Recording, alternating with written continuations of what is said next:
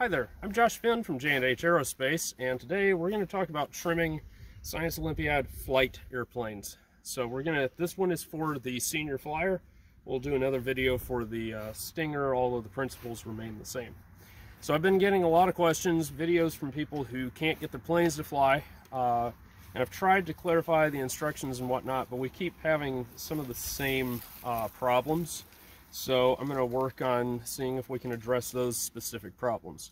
So I've seen these issues both in person at contests and via email. So we're going to go kind of step by step. So let's talk about the first thing. You need to have a flight box for each airplane. The rules require, and it's a stupid rule, but the rules require you to have one box for each airplane. Your airplanes should come to the contest in the box with the wing removed. Once you show up at the contest, put the wing on and whatnot. Make sure you have a box that complies with the rules. The banker boxes that are being promoted for Division B are not legal. They are too long. My wife is behind the camera. She can tell you that she measured dozens. They're mainly too wide, guys, because as I've seen with them, they're too long in particular, but it's also that this one is currently too long because it's squished out on me, but you could easily tape that shut to comply with the rules. Neither here nor there. The issue is you're gonna have to get a box that is custom for the task at hand. I have several airplanes in this box and so on. I have multiple rubber motors in this box as well. We're going to talk about that in a minute.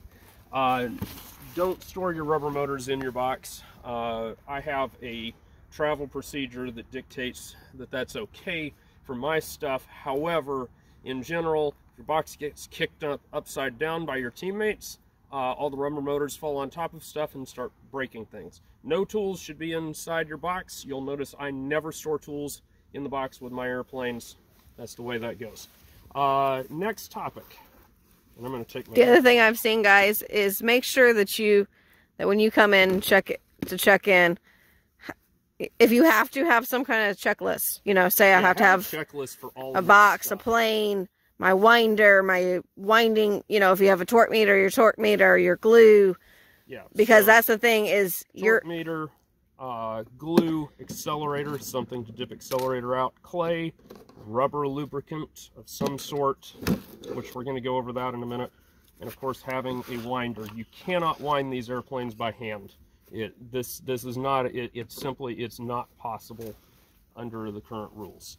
So so another thing to bring up is have a torque meter. You need to have a torque meter. You need to follow the instructions to make sure that it functions correctly and so on. This is an electronic torque meter. These are available from Indoor Free Flight Supply. They're much better. They are $110, but when you consider overall cost of the event, that's not that big of a deal.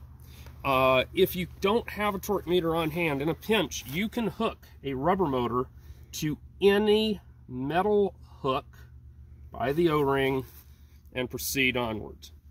Do not let me see you winding on the plane. I'm tired of that. It's not the correct way to wind these airplanes. Use a hook or something.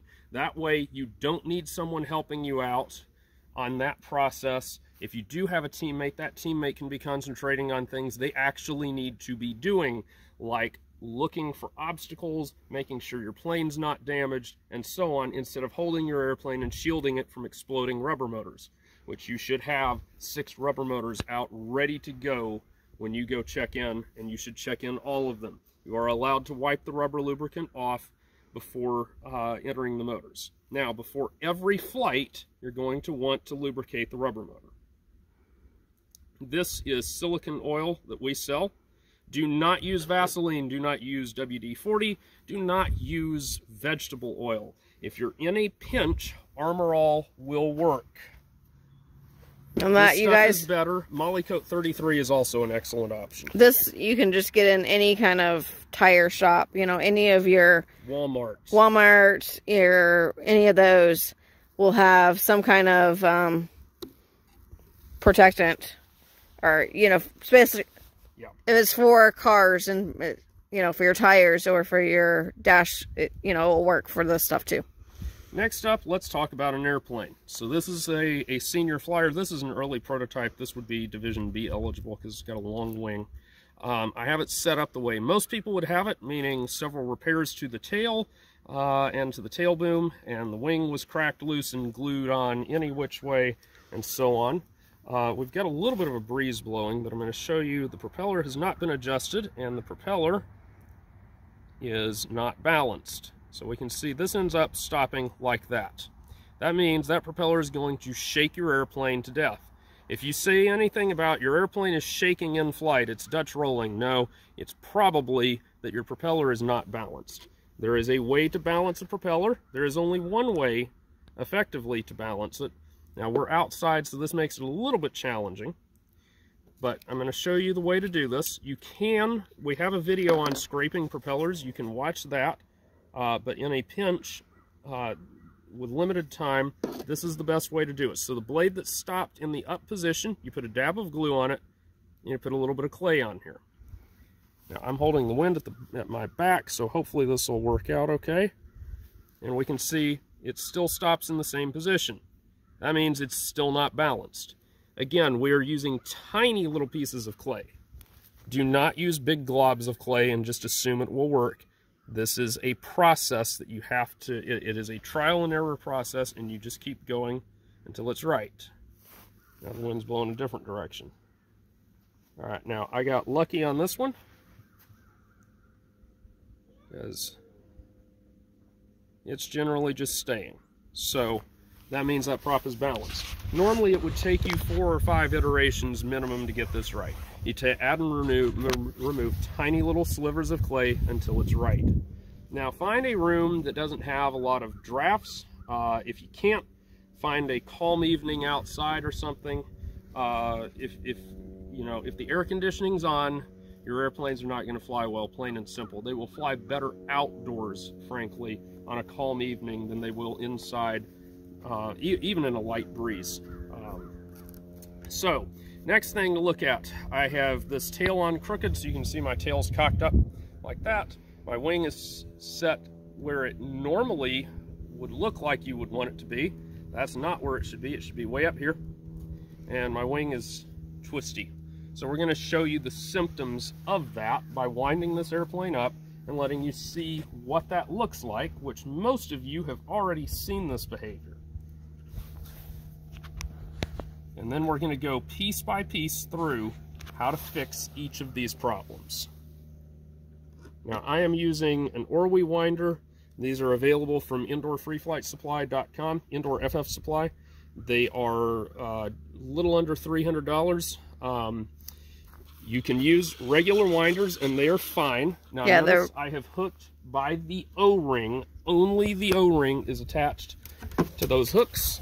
And sorry for the plane. I'm going to set this up here and lock my winder real quick. And we'll fix that little tidbit. Once we get this flying well, we're probably going to lose a plane today. By the way, I should mention, have a model stand for your airplane so it's not on the floor getting stepped on. Very important, and they're easy to make. All you need is some chunk of wood. I know this looks pretty, but some chunk of wood here, and a piece of foam at the top to hold your plane. Does not have to be anything simple. Even a piece of styrofoam with a slot in it will work. Alright, so I'm going to crank in about 400 turns here. So I wind most of my turns stretched out. I'm going to come in, I've got 411 turns. That's my digital readout. Obviously, you will have to hand count normally. Now, to load this airplane... Hold on, one thing I'll say, guys. Make sure you know what kind of winder you have. Yeah, know your ratio out here, because this number that's coming out here, that 400 turns coming out here, is what I need to know. If you have our red winders, those are 20 to 1. They actually say that on there. There are yellow 10 to 1s, there are yellow 15 to 1s. Know what that ratio is. Can you kind of explain to them how to take the cranks to get the number of turns? Yeah, so what you would do is you would count the number of times that turns in 1 revolution of this hand crank. That's how you would do it. And so 1 revolution would be, you would, you know, say I did 40 revolutions around, or cranks around, then you times that by 20 or 10 or 15, whatever your winder is, to get your total turns. All right, now. And what would you be looking for, an estimate for the plane for senior flyer? Do not expect your airplane to start climbing until you have at least 800 turns in this rubber motor. If you send me an email and tell me it's not climbing, and then I find out you're putting 600 turns in there, I'm going to tell you what you already know now, which is, or should know, is the airplane is not going to climb unless you have a minimum of 800 turns. If it's got an unbalanced prop and issues, lots of repairs and whatnot, you're going to need 1,000 turns to get it climbing well. All right, now I am holding this so that the propeller shaft is locked and pushed all the way back so this can't move. The reason is I need clear access to that hook. I grab right behind this O-ring and I slide it onto the prop shaft. I do the same thing back here. I grab it so that the O-ring is constrained, and if it looks like I'm squeezing the living daylights out of this piece of rubber, I am squeezing so hard that it would just about put your finger out of joint. All right, now the plane is wound. I'm going to tell you, this airplane is going to crash. All right, we've already discussed why. So when I let this go, it does that. All of you have seen this problem. So let's correct the problems on this airplane one at a time. Excuse my chicken that's trying to take a ride in the car. All right, now I have stuck a stick. Oh, I thought I was. We'll try again. I've stuck a stick through that O-ring. Now the stick adds a little bit of weight, but for sake of argument, I've got the rubber motor wound, ready to go. I'm going to balance this airplane right here. You can see it's balanced up at the front of the wing. So we want this airplane to balance back here.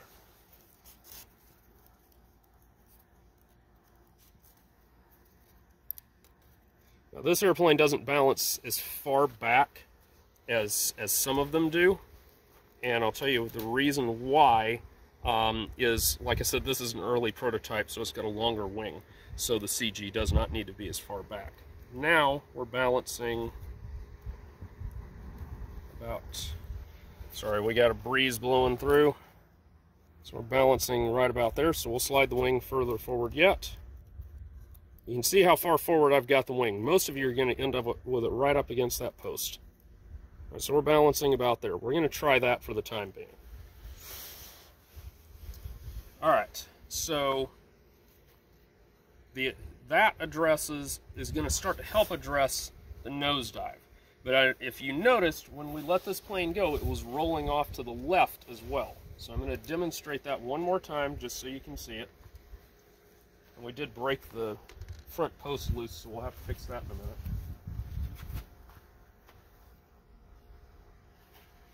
All right.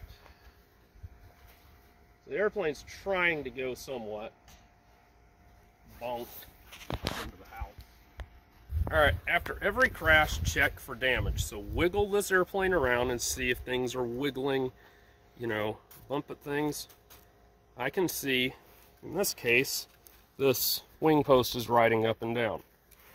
So in this case, I want to put a dab of glue on here and fix it. After every flight, you should check for damage. Even routine flights, it is entirely possible your airplane could get damaged. Also, make sure you don't accidentally glue that wing mount in place, because that can present its own set of problems.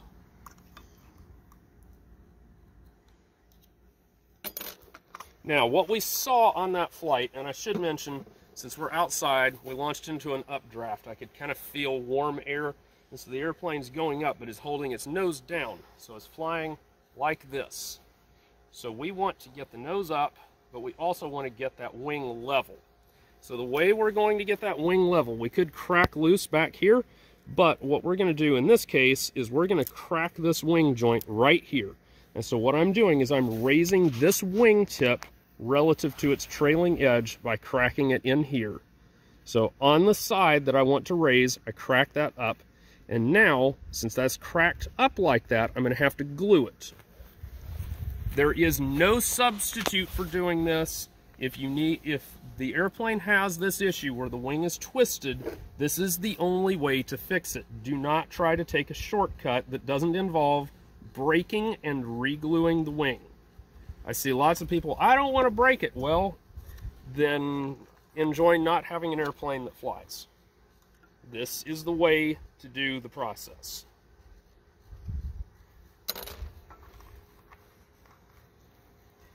Now, our rubber motor is mostly unwound, so we're going to take it off. We always take it off of the back first. The reason for that is it is always easier to remove first from the fixed location than trying to fight the unfixed location while you're dealing with that back there, and you can break your fuselage in the process.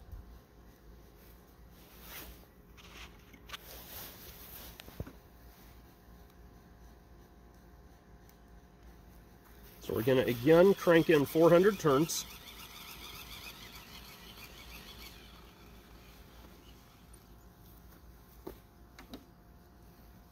And again, this airplane, in spite of all that's been done to it, still flies, is still built pretty lightly.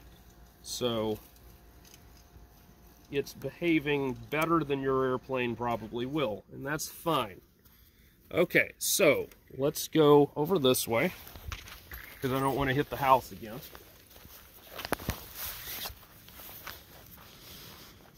Alright, so we're going to launch the airplane, and something else, do not chuck the airplane up at the sky when it's not flying correctly. Always launch it level, let go of the propeller first, and slide it into the air. So all I'm doing is letting it go. Now we can see the airplane's not dipping that left wing as much anymore, but it is diving out. So let's talk about that. Alright, so to do this, we're going to remove the rubber motor from the airplane again. Like I showed, remove from the back first. Stick it on here. Remove from the front, stick on here. This would allow you to unwind and count the number of turns remaining as well. Now, if the airplane is balanced in a known pretty good location and it's going nose down, that means that somehow through repairs or whatever, or improper assembly or so on, the tail is not at the correct angle relative to the wings. So if the wing is level, the tail needs to be angled down like this, a couple of degrees. So the way to fix that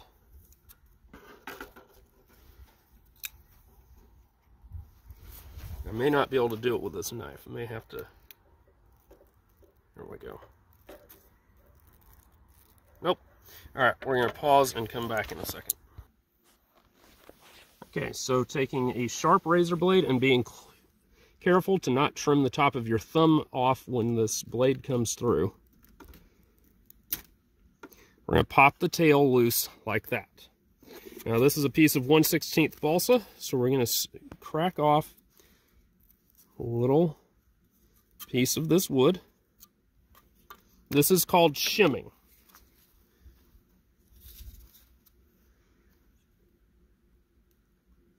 We put glue on top and on bottom. Insert that piece right in there. So we've now raised the trailing edge of the stab 1/16 inch. Oh, let me get it.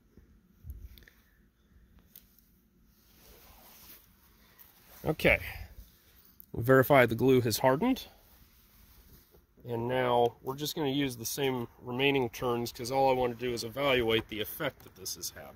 This is probably not enough.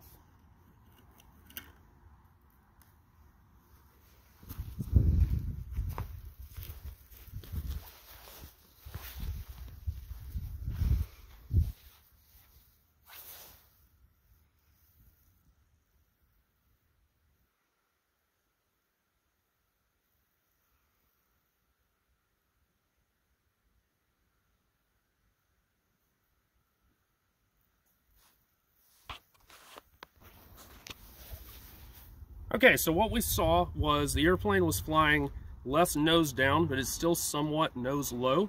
So we're going to repeat this process. So in my case, I'm going to cheat, and I'm just going to get the soft area. I'm going to cut the that shim in half to free it.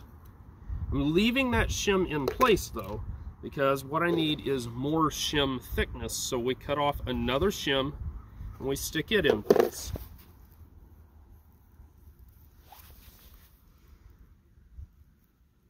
We try to not glue ourselves to the aircraft in the process.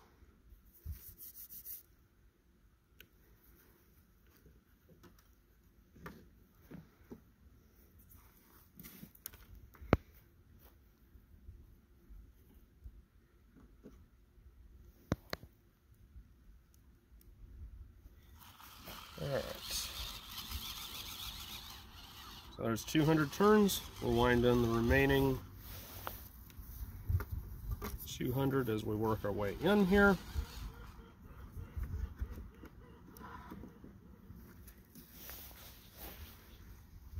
By the way, being able to lock your winder in place like this is highly recommended. Obviously, I have a very fancy setup here, and this is nice, but having some sort of cradle that you can put your winder in and just have a rubber band to wrap across to hold the winder in place and maybe lock the handle really simplifies this task. Okay, so we're going to go and we're going to fly this one more time.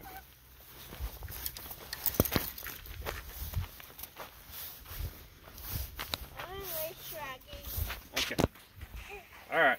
So same launch procedure as before. We let go of the propeller and then slide the airplane into the air, and away it goes.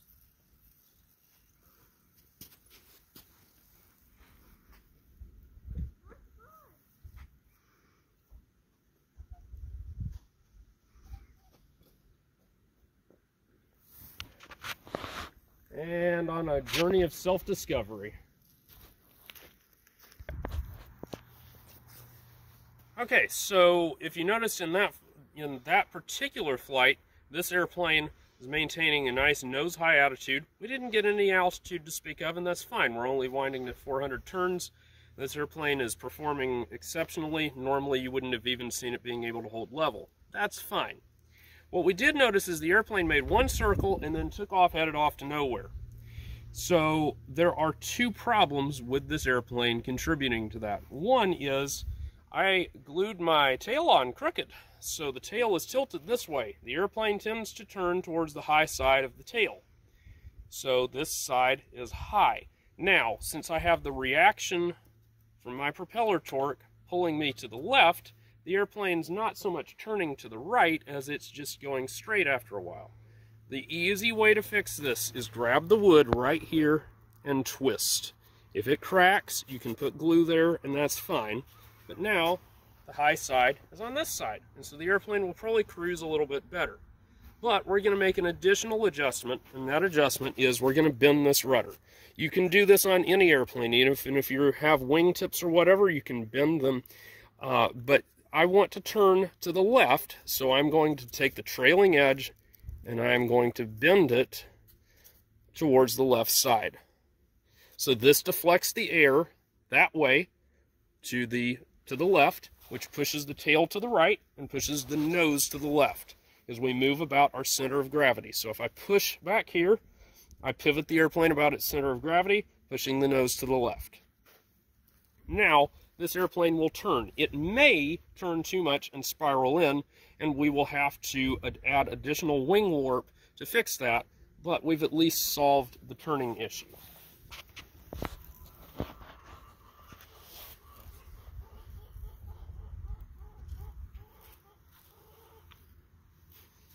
Now, at this point, we've made a couple of flights, and we should be re-lubricating the rubber every flight.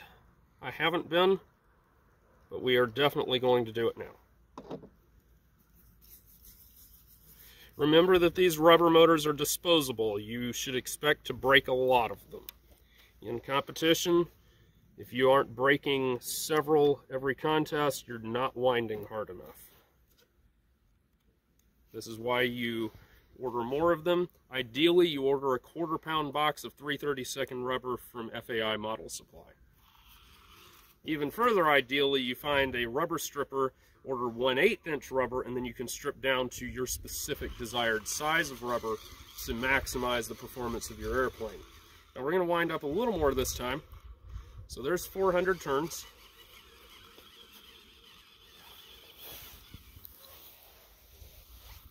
We're stopping at 700. Now at this point, this rubber stops feeling quite as rubbery. It's feeling a little harder now. And that's an indicator that we're getting more torque built up in the rubber motor. With apologies for the input by my chickens, I'm not trying to brag about my untold wealth, but we do have eggs. Please don't rob us. They're not laying that many. They're still young.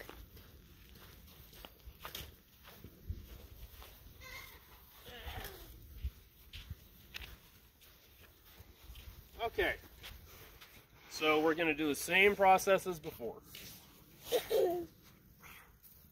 So now we've got a nice steady left-hand turn. Airplane's not really climbing. We'll fix that by winding up more.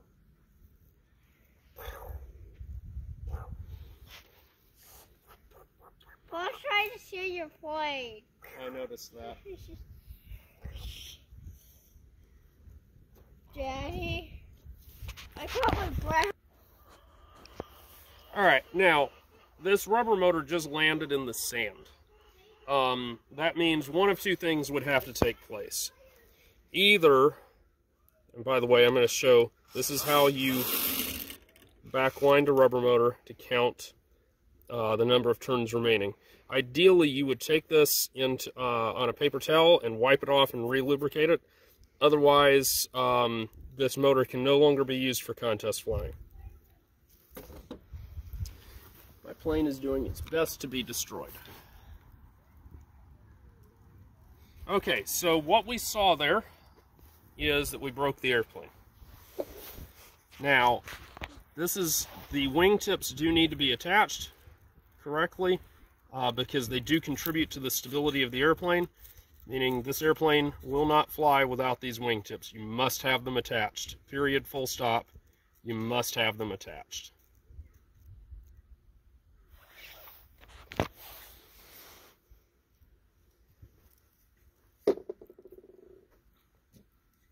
Now, if one of them is bent in a little bit like this, the plane will still fly fine. It will not fly as well, but it will fly.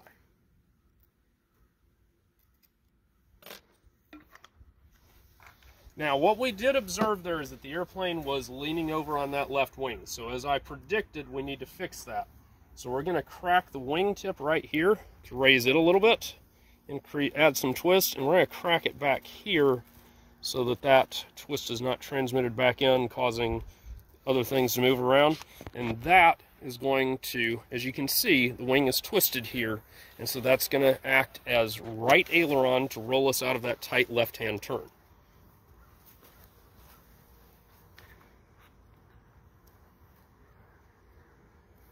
Now, we were not getting a whole lot of a climb at 800 turns, so we're going to wind a little harder this time. Sorry, 700 turns, which is to be expected. So now, that's 600 turns, so I wind about 55 to 60% of my turns at full stretch, like this. So three to four times the relaxed length of the rubber motor, and then I work my way in on the remaining turns. Now, if you don't have a model stand of this type, you would want to have a ruler or something so you can kind of measure that stretch distance and where you're supposed to end up.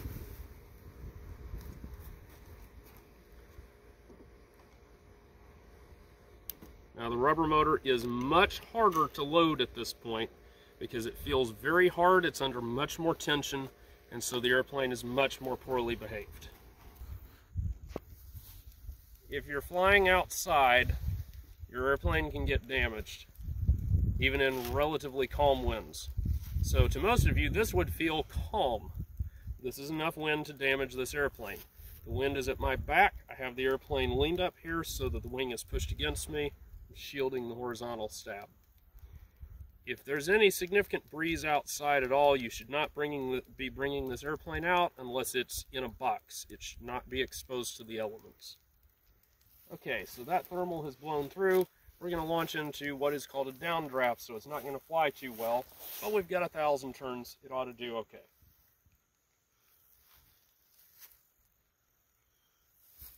This is where I mentioned my air picking is really bad, and I just launched into a thermal, and we may not get this plane back.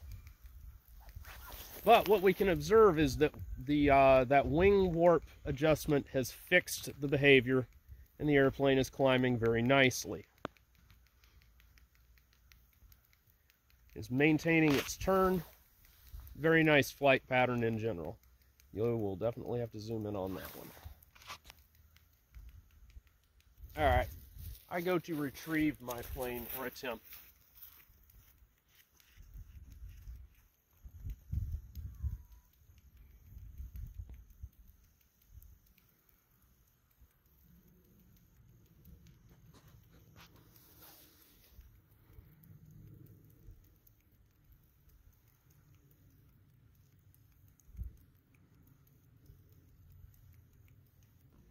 Okay, so we didn't get that one back.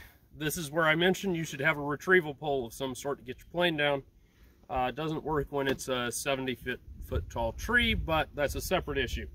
That's also why you build more than one airplane. You should show up with at least 2 airplanes to every contest, preferably more, because you will damage, lose, etc. airplanes. So I recommend a minimum of 4 personally. Now, we've demonstrated how to trim the airplane to fly it. We've demonstrated basic winding. I have not talked about torque on the torque meter, but we were going up to about 0.4 to 0.5 on the torque meter. Ideally, you would take a rubber motor, a small, short little loop of rubber, stick it on here, wind it up until it breaks, and determine how many turns and also torque before it breaks. Then you can divide by the length of the rubber motor to get turns per centimeter or turns by inch. Measure a full 2-gram loop of rubber.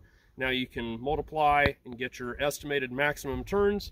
The maximum torque stays the same regardless of the length, is only down to the cross section of the rubber. Generally, a full revolution on this corresponds to 1 inch-ounce of torque, which is more than you should be needing unless you're flying guru airplanes that we don't talk about. Lubricating the rubber motor after every flight or before every flight, keeping it clean, etc. We've talked about needing lots of rubber motors. Now, in all of this, you need to keep records of your flight behavior. So there's a data sheet that you can download that also comes with our kits that shows all of that information. There are other more detailed ones out there. So that's what I've got, is really the minimum number of amount of information you should be recording. You should be recording full maximum turns for that winding, back off to whatever your launch turns and torque is, and so on. You should be recording how high the airplane climbs approximately for that combination. You should be recording how many times that rubber motor has been wound, circle diameter, climb altitude, etc. So the tighter you circle the airplane, the more torque it's going to need to climb, and so on. So look at all of that information. Be familiar with what the requirements are for competition. So all of this is meaningless if you get tiered for not having a cover sheet or whatever. I can't remember if they require a cover sheet. Yes, now. They do. Okay, so if you don't have your cover sheet, you get tiered for that. If you don't have complete flight logs, you get penalized for that. If you don't have a colored wingtip or something, you lose your bonus, which means a 10% penalty, really. If you don't have complete, we talked about complete flight logs, the 3-view or dimensional, not the perspective drawing or whatever it's called of the airplane, where you label fuselage, wing, tail, etc. You can simply take the document from the kit that we supply or most of your other kit manufacturers and just draw lines and label those parts. That satisfies that requirement. That's all you have to do, but you have to do it. Also, if you don't label what school, what team you are from. Your plane will get tiered. That is very important. Just writing that number on there. Okay, any further details that some of you don't understand or want clarified, or other things you'd like to see, post them in the comments section below. You can contact me through the website for more information as well. We also have much more detailed information on satisfying all of these requirements through the Indoor Flight University curriculum. So we have videos like this that go into much more detail, that go into some of the theory, that go into winding technique to a much greater extent, and so on. So check that out. There's a basic and an advanced version, and so that's something very useful in the classroom and so on. So we'll see you at the contests, and hopefully some of you at the Sci Olympiad. Hi, I'm Josh Finn. This is Hope. We are J&H Aerospace. If you like this video, hit the like button. Also, how about subscribe to our channel and check out jhaerospace.com for new free flight products and all of the tooling that you'll need to build them. Thanks for watching.